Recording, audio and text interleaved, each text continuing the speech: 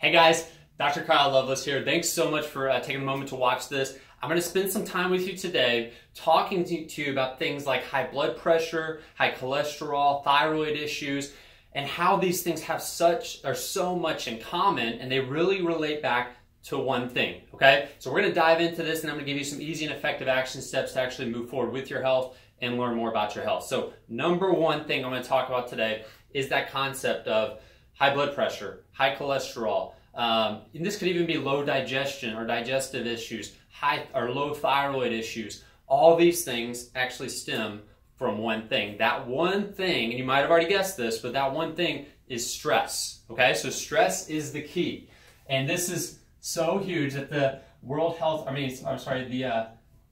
CDC or World Health Organization, I can't remember which one, but they literally said that 90% of all the diseases that we're dealing with right now, right there, it comes from stress. And now when I talk about stress, the number one thing people think about when they think about stress, guess what it is? It's emotional stresses, like a problem with your spouse, work problems, money problems, all those things. And those are a type of stress, and they are a big type of stress that we have in our world today. However, most people don't realize that you also have physical stressors and chemical stresses in our environment today, and those are all causing your body to respond the exact same way that that emotional stress does.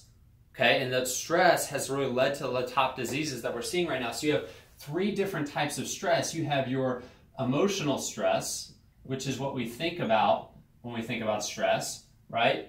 You have your physical stress, and then finally you have a chemical stress, where you have these chemical stressors in our world and our environment, and they all are affecting our body the same way. So I'm going to take you down a little bit of a physiology lesson today, and the reason I'm doing that, instead of just giving you, the top 5 ways to get rid of stress or the top 5 things that cause thyroid issues, is because if you understand your body, this is big.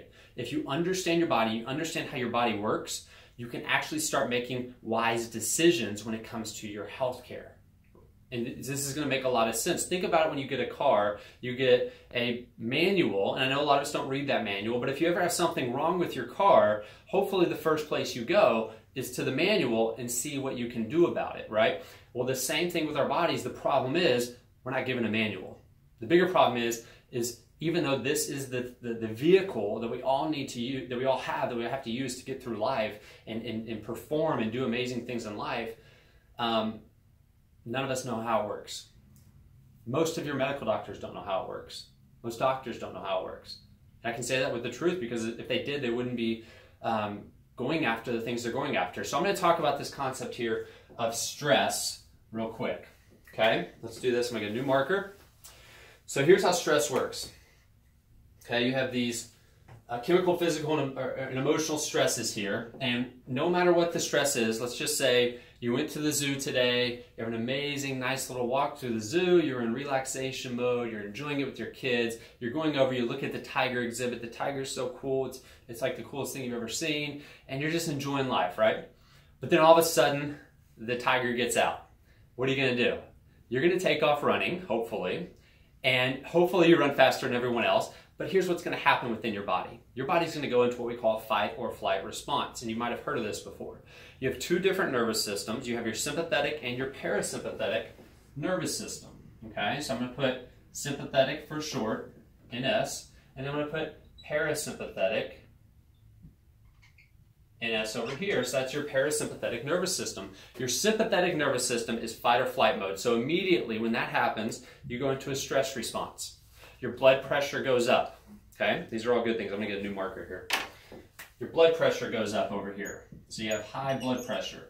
Your heart rate goes up, okay? Your cortisol or stress hormones are gonna go up. Your cholesterol is gonna go up, and I'll tell you why here in a second.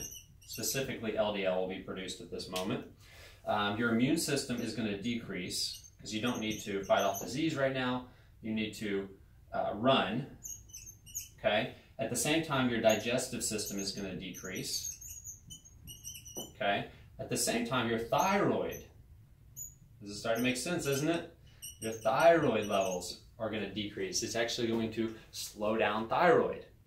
Now, that's all the stuff that happens, and there's some more things that happen, but these are the main things that I want to talk about today that happens in a fight or flight response. Now let me ask you this question. Is that a good thing or a bad thing?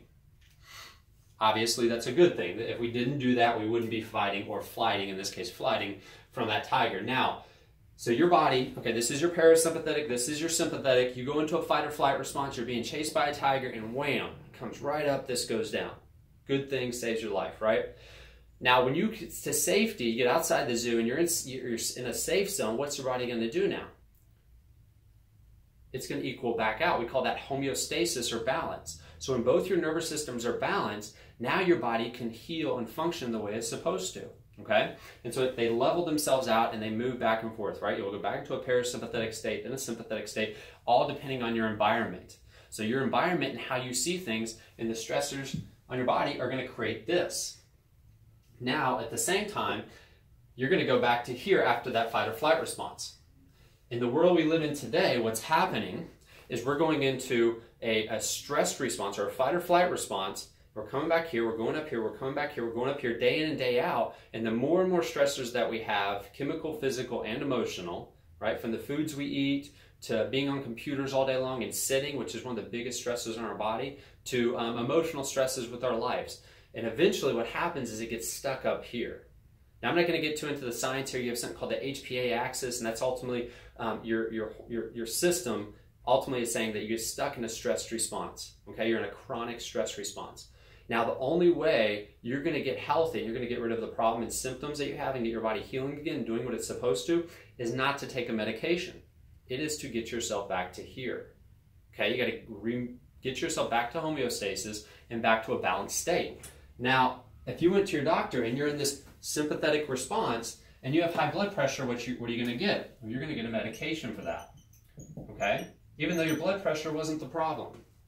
Your blood pressure can get way up there and you're just fine. Look, here's the thing. When you go exercise, your blood pressure goes way up. You don't have a stroke. Blood pressure is important. Your body's doing it for a reason. If you're in a stress response, your body's increasing the blood pressure for a reason. Heart rate goes up if you have high cholesterol. I'm going to get on cholesterol here in a second, but if you have high cholesterol, what are you going to get? You're going to get a statin medication. And that statin medication will lower your cholesterol levels, and you go to the doctor and your cholesterol is lower, and what does he say? You're healthy, but you're still here, and not only are you here, you're actually putting more stress on your body because cholesterol is actually essential for you to be in a stressed response. If you lower your cholesterol, you can no longer produce cortisol or testosterone or estrogen or progesterone because it's a precursor to all those hormones. Your adrenals, I'm gonna make a little side picture here. So I'm not gonna talk too much about parasympathetics today, so I'm gonna erase that, but side picture, let's say this is your adrenals, okay? So you have your adrenals, and your adrenals are gonna produce things like progesterone. Okay, we've all heard of that because it's a precursor to a lot of things. It's gonna produce cortisol. Okay, it's also going to produce estrogen and testosterone, right? And other hormones that your body needs. So these are all essential to our health. If we didn't have it, we wouldn't be happy, we wouldn't be healthy, we'd be really sick. And we'd see all these things. So when your cortisol levels go up, well, let me start here. So it produces all this, right? Guess what the only thing your adrenals use, the main thing your adrenals have to produce any of these? Cholesterol. So you have cholesterol over here, and specifically it's actually LDL. Your liver produces this stuff. It's not bad for you. It doesn't even make sense physiologically, okay? And I'm not going to spend time on why they made this up and why they said that cholesterol is bad for it and it clogs your arteries and all this other stuff, because that's actually not what the science says, and that's not how physiology works. However, cholesterol is essential to your health. When you eat cholesterol, you're not raising your cholesterol levels. Your body produces LDL through the liver, okay? Your body is smart, and it does that. There's a lot of our other processes that are happening here, but that has to happen. And so we know that cholesterol is essential for our health. And if you're stressed, you need more cortisol. Cortisol is, or if you're inflamed, cortisol is your body's strongest anti-inflammatory. Yeah, it's essential. We need it. It's also what happens when you're in a stress response. You need cortisol, and guess what? Cortisol, when it's released, so if you're stressed, you need higher cholesterol so you can get more of this, right? If you're in a stress mode for a long period of time, your body's not using the cholesterol for this, it's using it for this. And that's also why these can lower down as we go. At the same time, cortisol, when it goes up, it's going to decrease your thyroid. It blocks thyroid stimulating hormone, which is what tells your thyroid to stimulate and work. So if you're in a stress response, you're going to have a low thyroid, and you don't need to digest food right now because it's a stress response. So your digestive system is going to decrease. Now, if it does that for a period of time, it can affect the microbiome of your digestive system. Okay, let's just say you eat an apple, you're not in digestive mode, your apple ferments, it starts to mess up the microbiome. Simple case there. So your digestion goes down, right? So we have a low digestion, which digestion is a big part that your gallbladder and your digestive system is a big part of actually breaking down or converting T4 to T3. So T4 to T3, so now you're going to have more issues with your thyroid along with that digestive problem because you've been in a fight or flight response for too long. Your body's not getting back to homeostasis. Your immune system's going to be lowered, so you're going to get colds, you're going to get sicknesses, things like that. If it stays there long enough, it's going to be hard to fight off cancer. So cancer literally comes from stress from one of these areas. And this is a broad picture right here. There's a lot of stressors in that picture, but this is what happens in your body. So you see, guys, it's not genetics. It's not just by chance. It's not the germ theory. Germs didn't do this. Germs didn't cause your immune system to go down. If you have a strong immune system, you don't get colds. The germs are always there. The flu, the viruses, they're always in your environment. You're not getting them when your immune system's up. But when you're stressed, your immune system's going to go down. That chemical stress right here, that can be sugar, right? That can be inflammatory foods, which causes you to produce more cortisol because it's your body's strongest anti-inflammatory. That could be a physical stress that you sit all day on a computer and you're in this mode where you're not moving your spine, your body's in this position, stress on the nervous system, and you're subluxated, which means your spine's not working properly, and it puts stress on your body. Or that could be an emotional stress like we've all experienced. You lose a family member, you're in a fight with your spouse, your life, right? All those things happen, and so your body gets them all the same. We live now in such a sitting world, a stationary world with so much sugar and chemicals in our food that these are higher than they've ever been before. And so this, which has always been there, is now, so the stress is now affecting you at such a high level. So you see, guys, if you can say, well, I'm going to get stress out of my life, and that's a good idea, that's a start. But the problem is it's not reality. You're going to have stress. Your key is to make your body more resilient to stress by doing the things that help with stress, that help your body become more resilient. There's three things, and then I'm going to end up here. There's three things that they've proven, like this, they've actually taken study after study after study and shown that these things, three things, will actually make your body more resilient to stress. They help your central nervous system, the sympathetics and the parasympathetics, adapt. They may help them come back to balance. Okay, number one, I'm running out of space here. Let me put it down here. Hopefully y'all can see this. If not, let me just tell you, and then you can rewatch the video. So number one is going to be thoughts. Number one is how you think, how you perceive your environment, the things you think about on a regular basis. Clearly, if you're a negative thinker, you're going to have a lot of stress, and it's going to keep you in a sympathetic response. If you're a positive thinker, you're going to have a happy thoughts, and you're going to be able to balance yourself a lot easier because it's going to help bring your body back into a parasympathetic state. So you want to create tactics and things for your mindset that's going to help you stay in a parasympathetic state. This is what we do in our office. We help people learn this stuff and teach this stuff. The second thing that they've shown is actually done that will get your body back to a parasympathetic state and relaxation is going to be things called adaptogens. Okay, these are herbs that help your body adapt. Number one is there's a lot of them. Okay, turmeric's an adaptogen, CBD oil is an adaptogen. There's a lot of them. So different mushrooms are adaptogens. I'm going to give you three of the top. Let's say four of the top ones that really I think are the best. Number one is CBD oil coming from a hemp plant is amazing. Number two is going to be rhodiola. Number three is cordyceps, and number four is ashwagandha. Ashwagandha was huge with Dr. Oz talking about it for a while there, but those are all adaptogens, and they do that. They take you from this stress response, shift you back to here. Okay, so in our office we use a supplement. It's called Stress RX. We also use CBD oil. And I didn't just say those four things because that's what we have in our office. There's a lot of different adaptogens, but those are some of the strongest ones and most effective via the research. And the final thing that we know through the studies, again, that can help balance your body into a stress response is getting your spine adjusted. So proprioceptive movement within your spine. When you get adjusted, you're actually moving the spine. You're getting rid of fixations that are creating a stress response in your body, in return, it allows your body to adapt back to normal. The number one thing that we do with chiropractic here isn't get rid of back pain and neck pain. The number one thing we do is help make your body more resistant to stress. When you come into our office and you lay down on our table, my only focus is to remove interference, get your spine moving so that you're more resilient to stress. And if you're more resilient to stress, your immune system's stronger, your digestive system works better, your thyroid works better, your cholesterol levels don't matter, they're doing what they're supposed to, your heart rate, your blood pressure, all those things go back to normal. You don't get headaches anymore, you don't get back pain anymore, because your body's operating, functioning, and healing at its highest level because it's in homeostasis.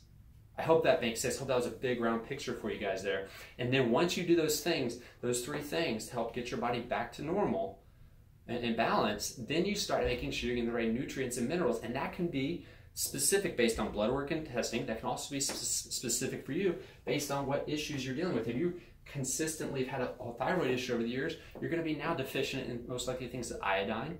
You're probably toxic from fluoride because fluoride acts like iodine. You're probably toxic from chlorine. You might have some heavy metal issues. So there's testing from that point that you can actually start feeding those things back into you. I typically recommend, when it comes to increasing nutrients and getting minerals and all that back into your body, start out with cruciferous vegetables, because those things are packed full of it, okay?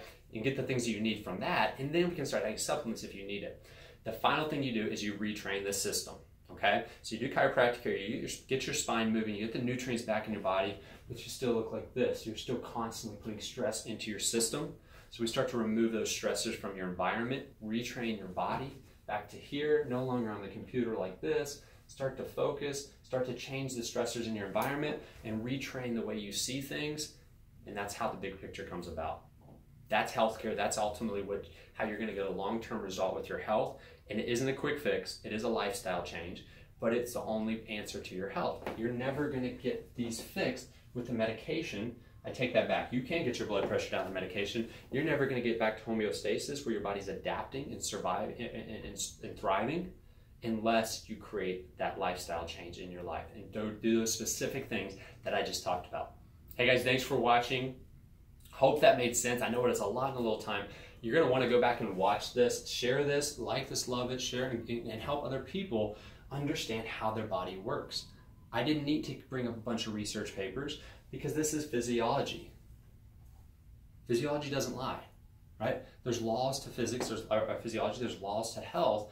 Just like gravity, if I drop it, it always happens. Well, this is how your body responds to stress. And it makes sense why we have the diseases and the health. And here's the deal, guys. These aren't diseases. They call them that, and they put diagnoses on them, but these aren't diseases. This is your body adapting. It's adaptive physiology. It's normal. We just got to reduce the stressor, or learn how to become resilient to it. All right, guys. Thanks so much for listening and watching. Hope you got a lot out of this, and we'll talk to you next time.